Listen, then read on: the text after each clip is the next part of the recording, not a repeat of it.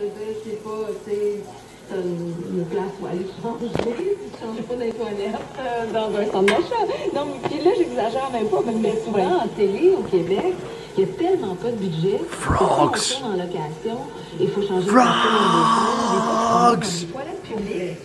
French have taken over American radios. This is the end, beautiful friend. Quebec. What do you think of the Quebecois? Quebecois? Quoi? Oui? Oh. We do not have any wine. We only have the beer. American beer. Because we are not frogs! Isn't that right, dog? Freedom fries. Freedom fries. Want me listening so close from far away, memorized what you told me like a foreigner on holiday. I smile at confusion. Get the soul that smiles on me. Sing on the highway. Broken line that led from you to me. I'll be at my station all night. Come on by if you feel like still here. What am I doing? It's not my early 20s. I have class now. Or so I like to imagine. Good evening, good morning, good afternoon, whatever time it is, wherever it finds you. Welcome to TAP, the Audity podcast. It's not actually on tap because I'm not that rich yet. But hopefully I will be. Drop a couple of bucks in that Patreon if you feel so inclined. I run the Fractal Journal, which you can find at https://fractaljournal.com, link below, where I write on a variety of topics in a bloggish format. There's also some books I'm working on, which honestly, I'm taking way too long on, but I am making the effort as diligently as I can. This episode is about random odds and ends, and I'm going to try to make it more of a podcast length since I call it the Audity Podcast, even though it's actually just a YouTube channel. I did play about with trying to get it onto like a Zencast or something like that, but resources were too tight to commit to that at the moment. Anyhow, it is what it is, and I hope you enjoy. There's a lot of different things that just go through my mind. For instance, if you're familiar with the blog or website, what have you, thefractaljournal.com, you know that I like to take a topic and just kind of frame it in a kind of like a mood, but then try to bring some kind of philosophical or logical insight through it. And it is what it is. And also I like to tell stories because I read a lot of stories and I feel like they influenced my brain in a way that made it conducive to telling stories. So this is basically what this is. Me, sharing ideas, maybe getting some feedback, whatever. Pretty cool stuff, right? I mean, if you're into it, I'm into it. So one of the things I'm most excited about is the accessibility of instruments. For instance, when I was a kid, my friend's mom was a violinist at a symphony a few cities over. And I also read a lot of Sherlock Holmes. And Sherlock Holmes obviously famously plays violin. So I always thought, hey, dude, I want to learn to play violin. One day, about 3 years ago, around about 2013, this even says it's been made in 2013, so it's pretty cool. I have kind of like a timepiece, or a, whatever you'd call it, memento. Yeah, I was in a music shop. There's a lot of these around. They're called Musician's Supply, and they were renting out things, but actually, it's actually more convoluted and interesting than that. Not convoluted, but a bit more complex. So my buddy, who is a better musician innately than I am, was learning to play the piano. So he had this keyboard, and he bought a slightly better keyboard, and he gave me the first Casio, which was just this horrific thing for me to fiddle around on. But he wanted to play a real grand piano because he was at a point where he had kind of like sucked all the stuff that he could learn out of the keyboard that he had. So he'd go to a local church to practice grand piano. And out there was a little basket with these brochures, and it's like, rent to own a violin.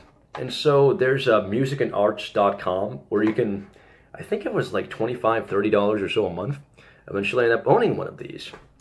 And there's actually a concept I made up called, well, not I made up, but that came to me because I made it up.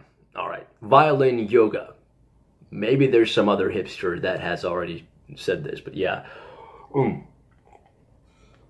Basically, the idea is, because it's an instrument that engages a lot of range of motion, you can use it as a meditative practice rather than doing your yoga. It's really simple, really dumb idea, but it works. As Sherlock Holmes said, I think in the Red-Headed League, I like to introspect.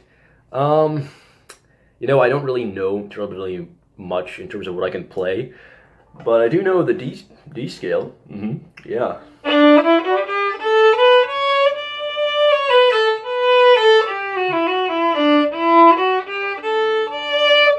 Yep, there's like a lot of songs like Canon.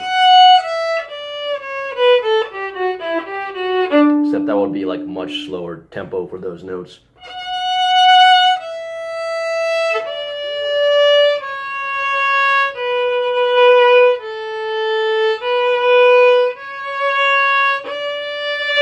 Yeah, but it's really, really fun. And there's, of course, your jigs.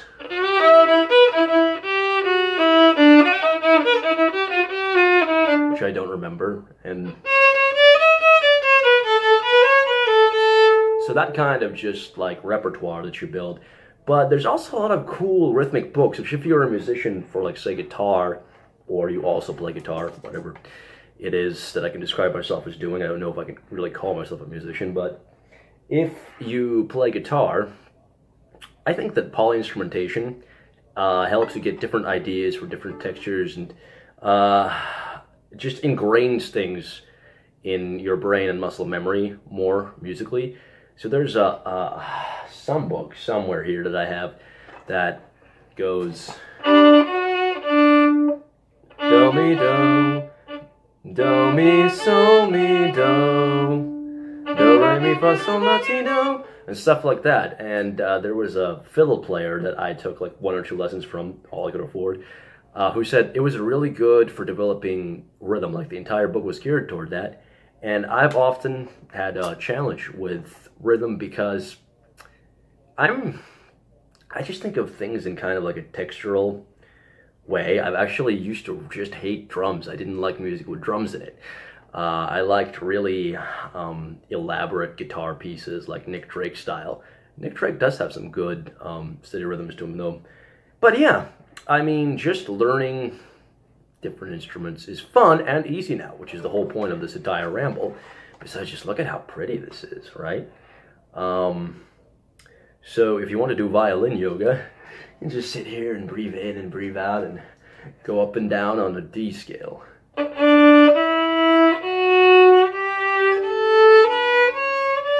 You can make little micro adjustments to how you hold the instrument, and it, of course, everybody will have to hold it different because they have different body contours, different kinds of shoulders, neck lengths, hands, all those ratios you have to take into account, and it'll really chill you out and give you an appreciation and slow your brain down to where you refine a certain craft and technique in a way that I think is more direct than any other instrument I've ever played.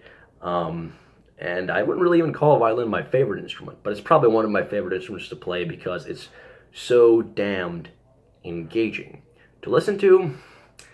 I just like the combination of a person's voice and the guitar. I'd say that's probably my favorite thing. But anyway, I digress.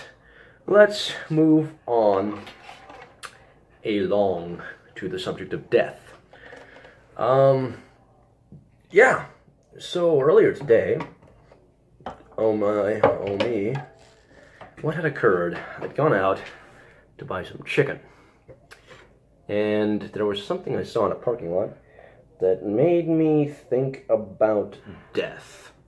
Yeah. Okay.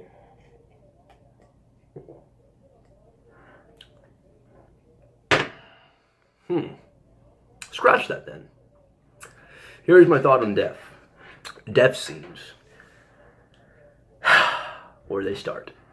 There will be some fellow, some person who will be either on a deathbed or observing somebody dying, or it will be a third-person narration in a novel. And it will be something to the effect of, he couldn't believe how prosaic it all was. There was a certain sense of dullness as the cold water enveloped him, and the panic that had been there before slowly dissipated into oblivion. Wow, that was terrible. I'm really bad at doing this on the spot when I'm talking. I'm terribly self-conscious because I can also see my face right now because it's just the way the camera has to be angled because it's a phone camera. But yeah, there's not that many different ways you can describe a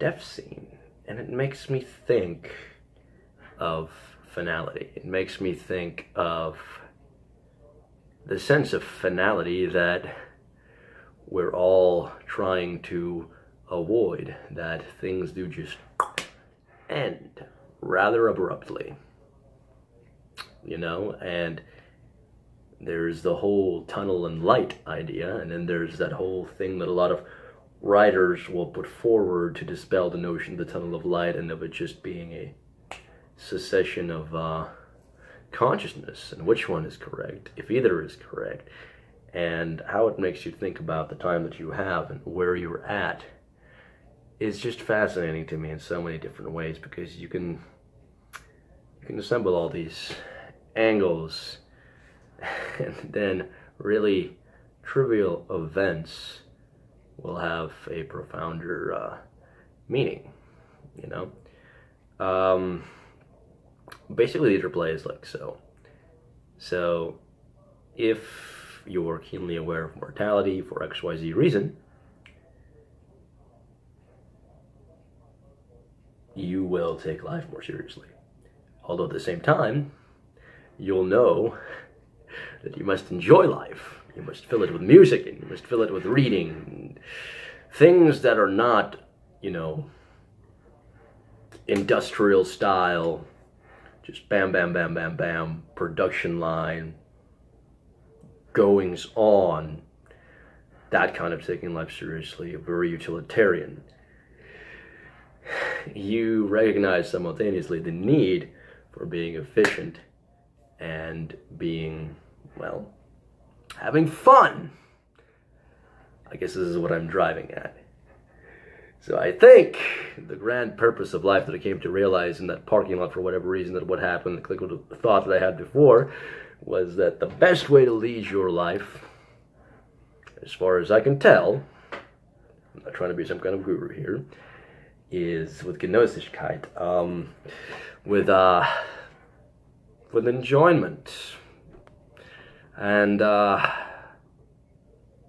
yeah, in a very balanced way, where you do get things done, you are efficient, you are on top of things, you go to the gym because you know you want to have a beer that you enjoy, and right, this all ties back to like a whole thing that I've done over the course of my life, where at one point I'm like, yeah, it's all about the poetry.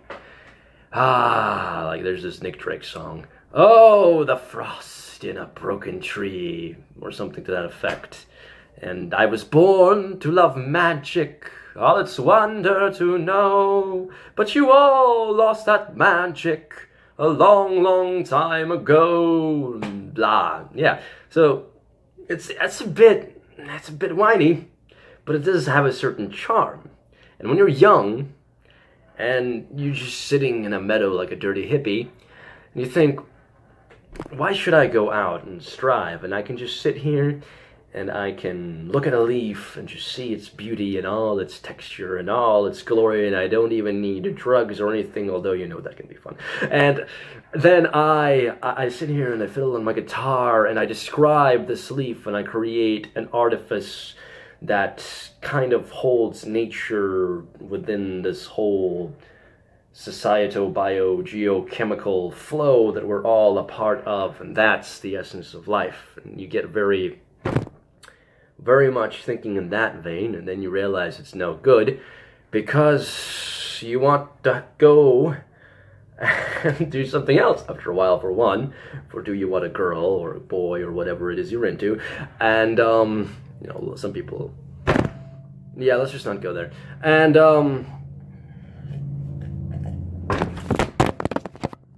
you see, even my phone thought that it was awkward. It doesn't like the sexy talk.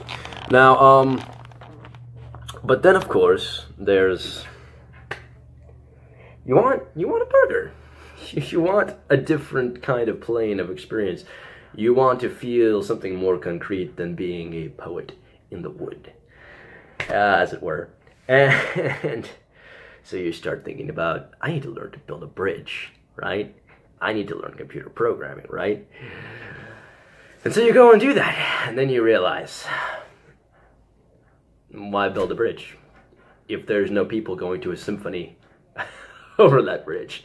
And that right there is what I'm getting at. So this whole meandering is just an experiment in how well I can remember the vague notions that I had that were so good that usually come out pretty damn well, at least in my opinion, which that doesn't sound very humble, but I feel like I can capture them very well in writing, perhaps not so much like this. But at the same time, I want to develop the capacity to communicate on through different mediums as effectively as I can. And maybe just my attempt in doing so will inspire others to do so, which means more content. And I love content. I love to go to YouTube and find all of these interesting people and artists and the art that they make. And it is just so great. Yeah, and in case anybody's wondering why I was singing that song at the beginning, I'll be here at my station all night. It's just got a very, like, hey, you can come and join me if you're into what I'm doing, and all that I'm doing is just dancing and having a good time, and I'm gonna be here, and I'm dedicated because I friggin' love you, and don't be a douchebag and come on over, because I'll be at my station all night, baby. Alright, yeah, it's a good vibe. It's a good vibe.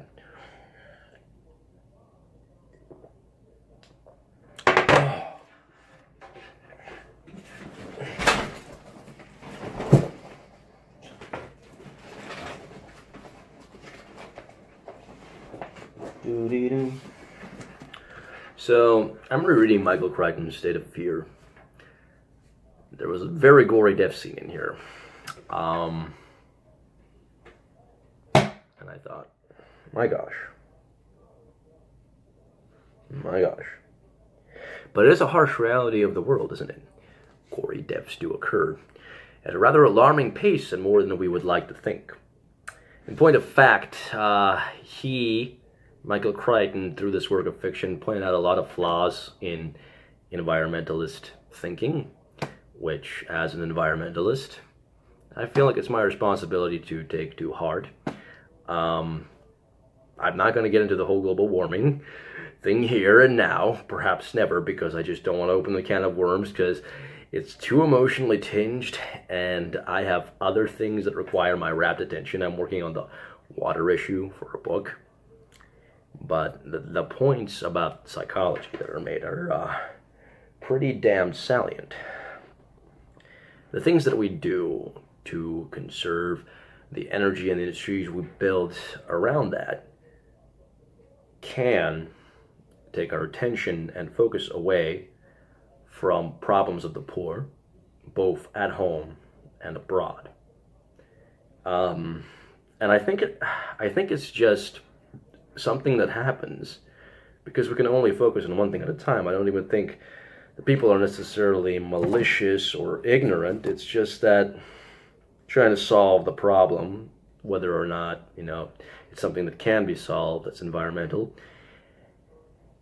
And you lose sight that every step you take, as the biologist E.O. Wilson pointed out in Genussiness, is a prosthetic step.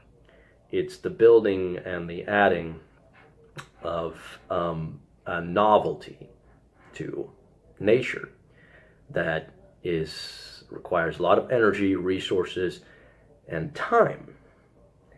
And when you do that, generally, your population starts to increase. And as you continue doing that, you require more and more novel prosthetic infrastructure to support the beast, as it were. Now, we should do away with the whole notion of people are bad. We should do away with that notion because it's disgusting. People are a part of nature. We just have to learn to live with it and with each other in a way that is sustainable. And we have to let go of certain, like Michael Crichton was talking about, the balance of nature ideas. Because nature was never really balanced. And every time you're trying to balance nature, that again is in itself, while it's not like a dam, it is a prosthesis. It's your idea of how nature should be flowing. Obviously, there are criticisms towards that of like, well, the dodo went extinct because people ate or hunted too much of them. And, well, that certain bare bones things like that need to be taken into account. But I think there's a certain degree of arrogance that comes from blindness, that we can control and understand really complicated, really multifaceted processes that, honestly, in the case that Michael Crichton laid out in the Yellowstone Park incident, which is actually, he took a bunch of factual accounts, and then what he does in a lot of his novels is he frames scientific and philosophical concepts in the form of dialogue. And so there's like little mini lectures interspersed, which is why I really love his work. So what he did was talked about the Yellowstone, where they tried to manage the wolf population, and then the elk and the caribou population exploded, and it was just a whole mess that you can go and read about, because I don't want to just blabber incoherently about it for too long here. But yeah, we really have to take a step back, and everyone has to come and work together. What E.O. Wilson, in his book Genussiness, said to that effect was that the exceptionalists, which is the people that think we can just erect new structures and technology will get us out of everything and there is no limit, need to get together with the environmentalist types, and instead of fighting each other, they need to work together. There needs to be a certain cooperation. And I really wish that I could give you a more fleshed out and detailed account of how best to do that. But there's just so much information, and figuring out a way to present it right now, I can't. But that's one of the things that I will be trying to do. One of the points of this podcast is to introduce the ideas in my line of thinking and see if it's something that you value or think you can extract value out of. Or if you disagree with me and the direction that I'm going, feel free to share your criticisms, thoughts, and concerns, and I'll try to take them into account. Obviously, if you're like ridiculously rude or something, I might not respond to you. But generally, if I have the time, I work and I have responsibilities, I will try to get back to everybody who makes a cogent and legitimate point, because I think that all of science, all of philosophy is just a grand conversation, and I'd like to be a part of it with all of the interesting people that are currently on this planet. I think there's like 7 or so billion of us, you know? Food for thought. How are we all going to cooperate? I have trouble cooperating with people who I love dearly sometimes, and yeah, it can get chaotic.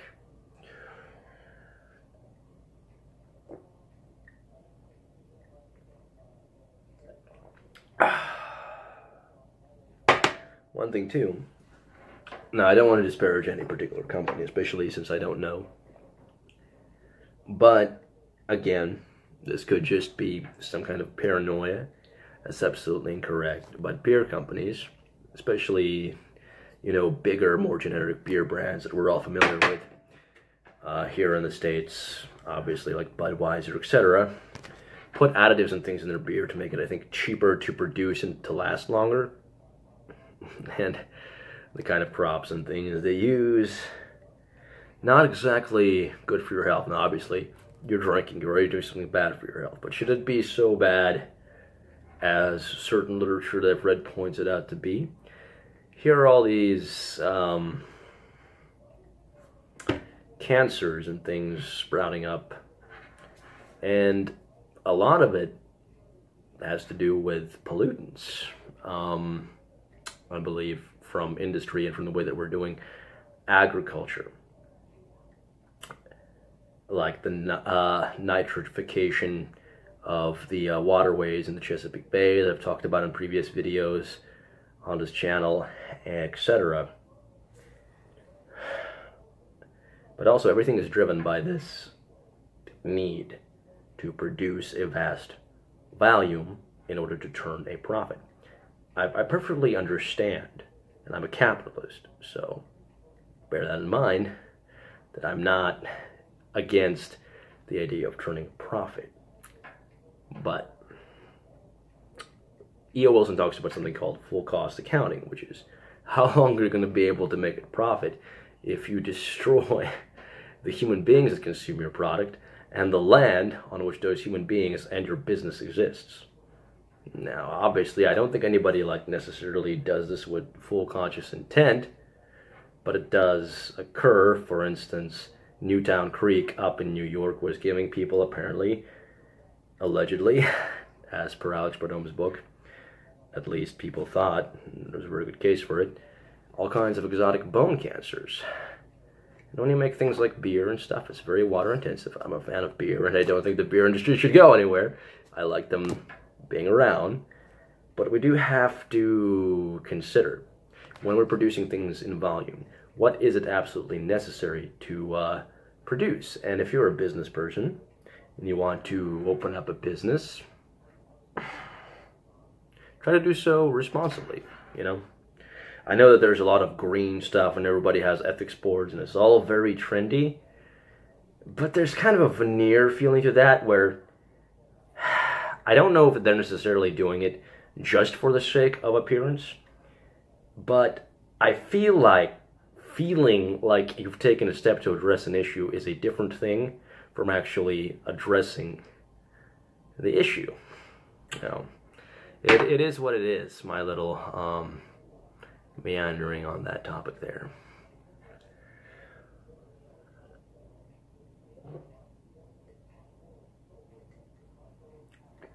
But now we talked about death and resources and all this heavy stuff. Let's talk about how everything is actually good. How we've got access to these fine instruments that we can just purchase through a system of barter where we make monthly installment payments. Something that, yeah, if you're on a budget, it can cut in, but it's still doable. You might just be a little bit uncomfortable. Yeah, I mean, $30 a month. How bad is that? Really, for something this beautiful that gives you so many hours of pleasure and that refines your mind and allows you to play and jam with people just because of the novelty of the violin. I think that, you know, we all are raised in this idea of, oh man, yeah, the arts, the music is good. Basically, America now is the product of the baby boomer generation, of everybody being this free spirit, right? Because those are the people that raised Gen X, and then Gen X raised us, and now that we're of age, we're going to be raising whatever the hell this new generation is going to be called.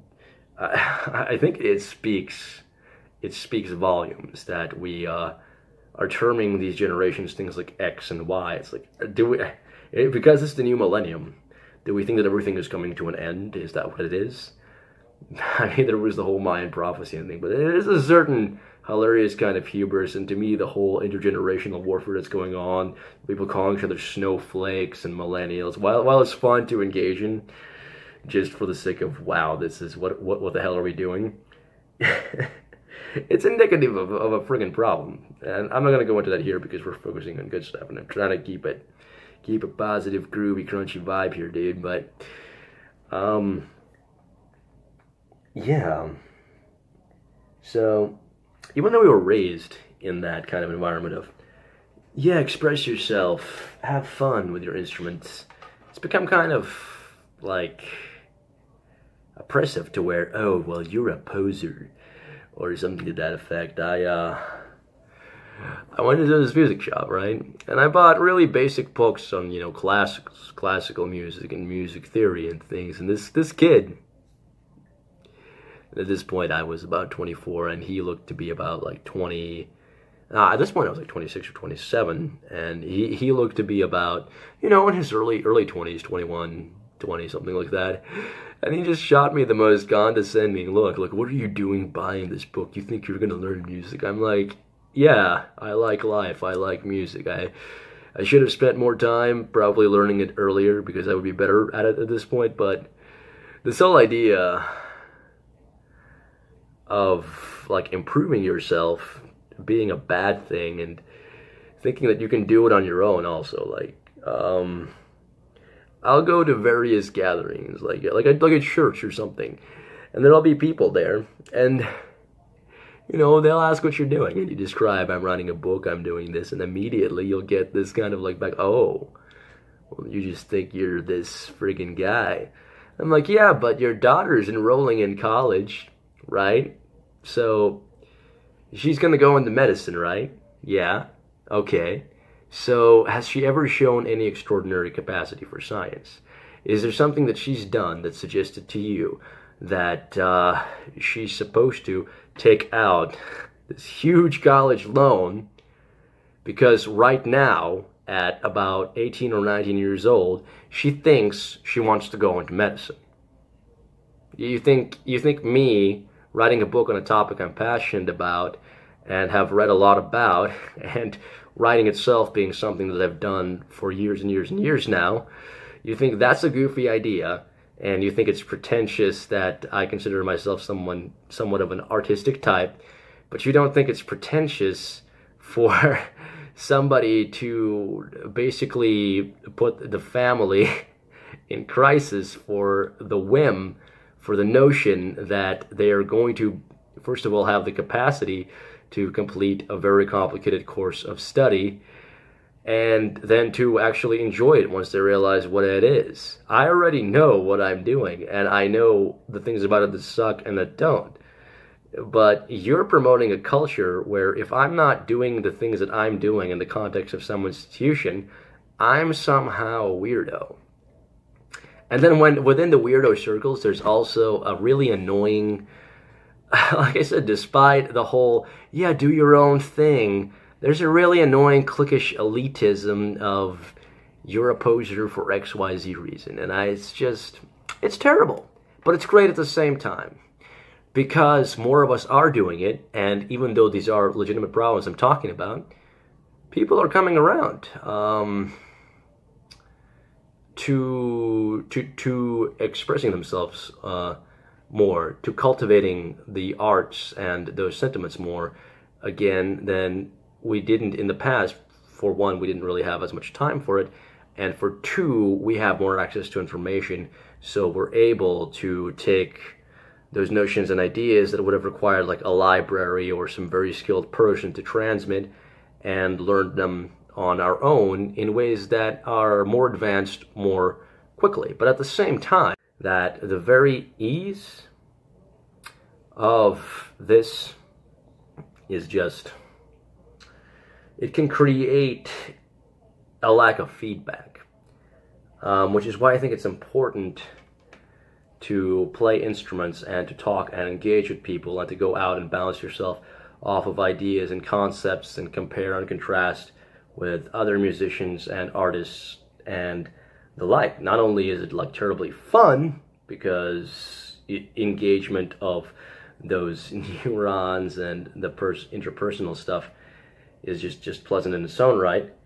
But it's the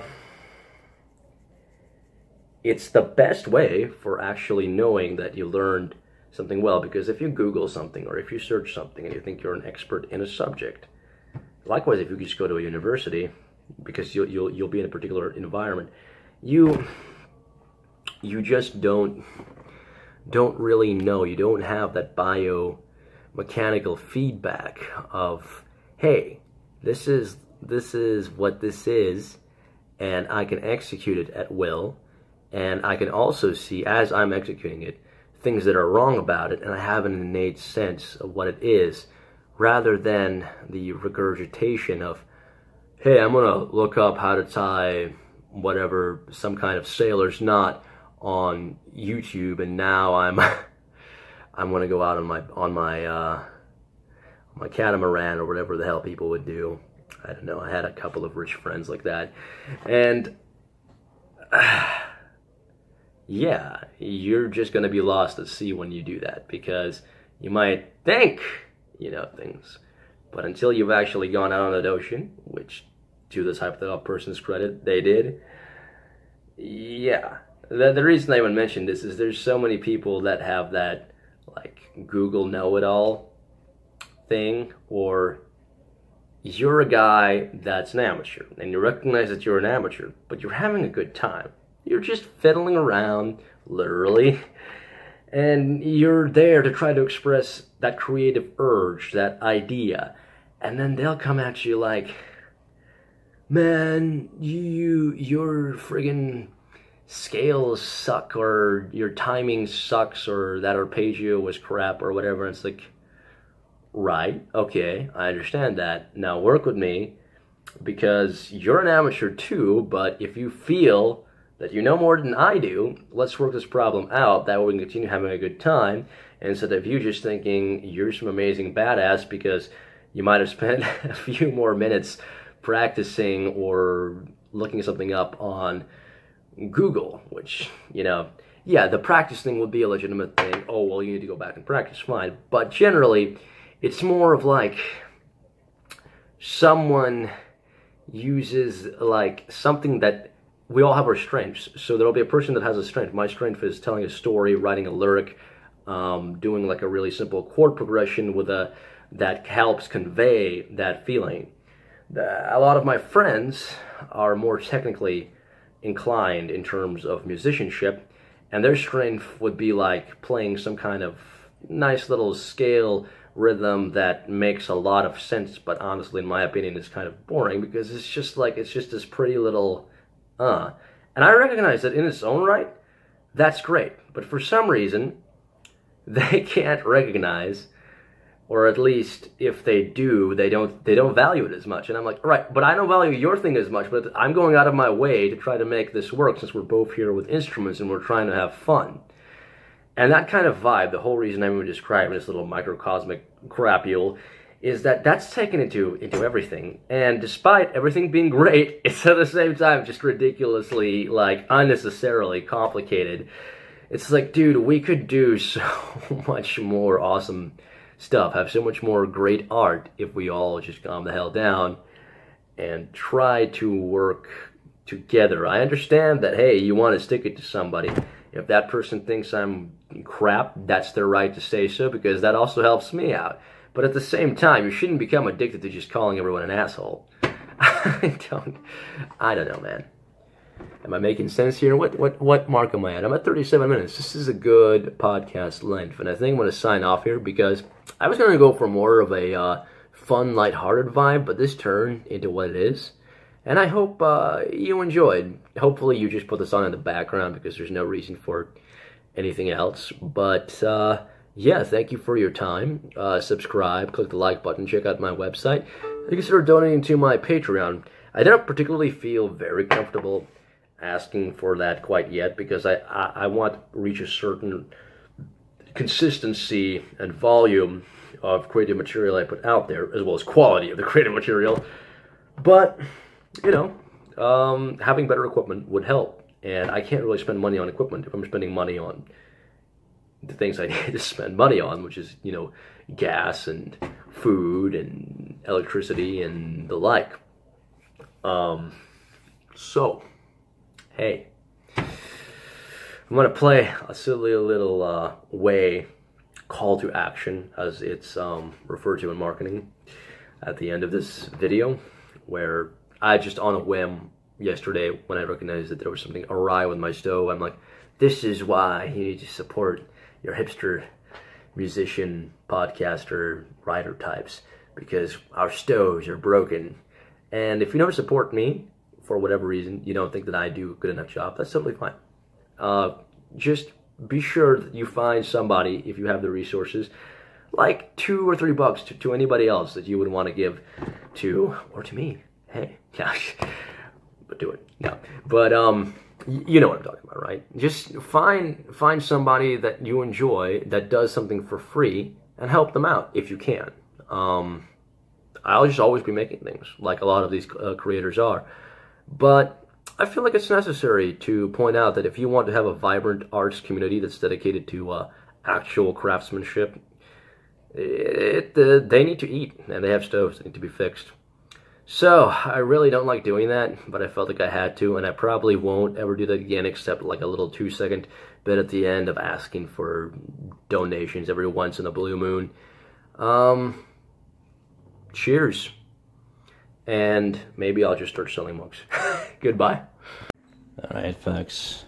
You see, this right here is putting around truck because that stove is on, but it's not showing it to be on, and I have no way of knowing to turn it off. That could cause a fire.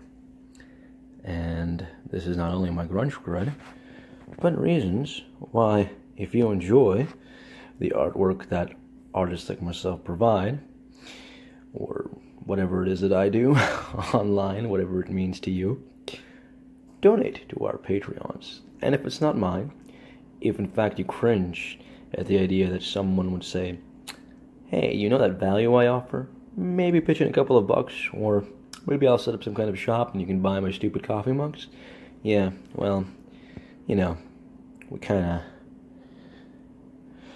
have things that need to be paid for as well. And $2, $3 a month, or even less at some point, anyway.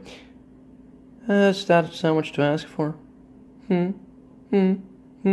Alright. You know what? What I'm going to probably sell is a dartboard with my face, so that as you watch this video, and that cringy feeling comes up of, look at this man just asking for my money, you just throw darts at this face right here. Just throw darts all up in it. You see the mac and cheese around my lips? It's a comfort food. Alright. Well, it's gonna be it.